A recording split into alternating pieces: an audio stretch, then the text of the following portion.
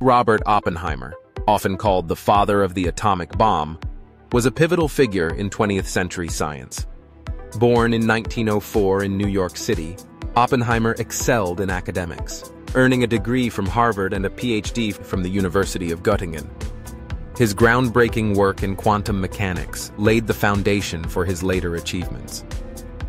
During World War II, Oppenheimer led the Manhattan Project, a secret initiative that developed the first nuclear weapons. His leadership and innovative thinking were crucial in harnessing nuclear fission for military purposes. The successful Trinity test in July 1945 marked a turning point in warfare and science.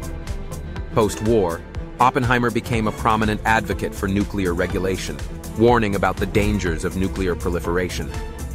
His complex legacy reflects the dual nature of scientific discovery, capable of both monumental progress and profound destruction.